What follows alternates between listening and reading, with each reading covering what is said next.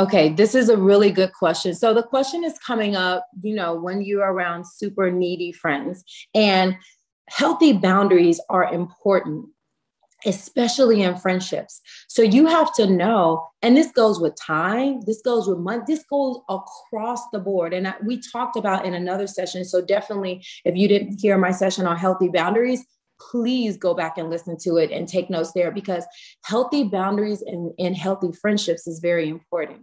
You never, ever, ever want to do something that is outside of your scope, right? So if a friend says, I'm struggling financially, can you loan me $500?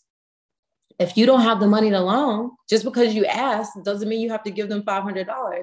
You can say, oh, wow, thank you so much for sharing that with me. Let's talk about this and let's unpack this a little bit. What is your current situation? And you can ask more questions.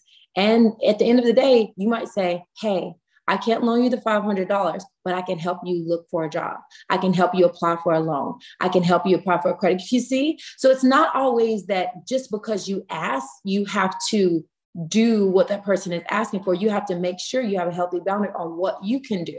And just because you have it doesn't mean you have to support in that way. You can support mentally, spiritually, physically, or emotionally. So that spiritual support is like, hey, let's just pray about it. Let's meditate. Let's manifest on how, and you can do a visioning together. And I learned this from Michael Bernard Beckwith of Agape Spiritual Center. So what we do within the church and also within the entire community is we vision together. So, or I can give you $100 towards it. Exactly. Good compromise. But let me tell you something that's even more powerful is visioning and sitting with a person, whether it be a relationship or whether it be, spiritual, and either of the things we talk about, spiritual wellness, but actually sitting with them and visioning. And Reverend Beckwith has a book called Visioning, where he teaches like life visioning and envisioning what you want in different areas of your life. I highly recommended Life Visioning by Reverend Michael Bernard Beckwith. But basically you sit with your friend and you close your eyes and you put what's on the table, what's the challenge, and you vision seeing it happening differently. And you just sit there, breathe in meditation, and divine downloads come through. They just come through. And then afterwards you talk about it, like what came up for you, and they share and you share. And then together they decide finally, ultimately what they want to do with their life. So don't forget that it might be a spiritual help. And then well-being, you might say, hey, I know that you're struggling because you're having a hard time getting to work, or you might be able to drive them to work. So there are just so many things that you can do to support a friend.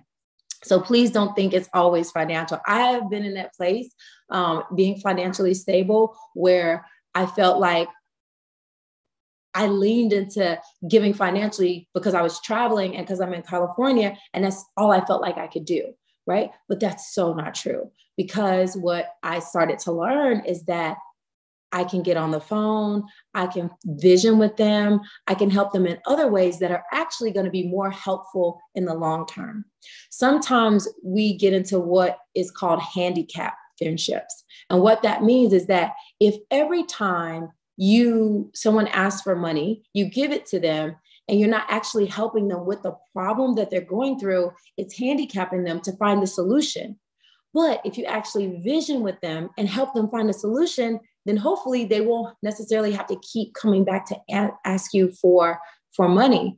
That solution might be a therapist or a doctor, or, because you don't know, sometimes sometimes you don't, but you don't know what they're using the money for. I think whenever you give money, you have the prerogative to ask, what is this money going to? How are you using it? Or you can pay, if it's a bill or something that they need, you can pay it yourself. But definitely make sure, if you feel like you're in a toxic relationship where you're giving and you don't, and the person we are all needy by nature, so I always say we're needy by nature. So people are going to need your time, your efforts, and your support, but it is up to us to set those healthy boundaries in friendship, and know like where you stand and what you want to give and what you can. And that can be mentally, spiritually, physically, emotionally. It could be a phone call. It could be financial. It could just be spending time with them.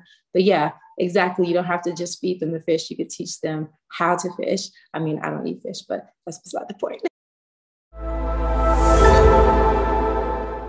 So Koya, one of the questions is, if you were coaching a couple and they were having relationship problems and condescension was a problem in that relationship over and over, what would you advise that couple to work through?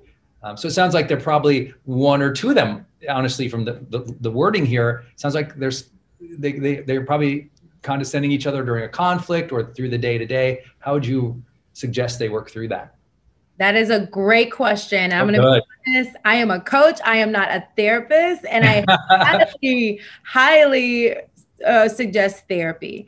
100% couples therapy is something that I think is important because it's acknowledging, right? It's acknowledging both sides and acknowledging how each other feels. And there has to be practices set up to where both people get an opportunity to express and both people get an opportunity to share how certain things make them feel. And a lot of times, and I can say this because I know I had to struggle with my father with this. He would say condescending things, but he didn't feel like they were condescending, but I felt like they were. And so I literally, sometimes you have to get a third person that person respects to let them know, like, this is why this feels not so great to this person. And it comes to mutual respect, because the thing is, we all are different, right? So one thing I can say to Brendan, be like, this, I can say something to him. I might not be able to say that to Jenna. So it's really not about a right or wrong. It's about acknowledging another person's feelings. And if they tell you, when you say this, it hurts my feeling, they just got to stop doing it. I mean, like I said, I'm not a therapist, but at the end of the day, and I told my father, at the end of the day, if when you say this, it's painful to me, I'm just requesting and asking you not to say it. And it really does have to be that clear. So I do coach people, if you're in relationships, business relationships, personal relationships, where someone is doing something to harm you, I always go as an optimist, right? I am an optimist. I always go that they didn't intend to.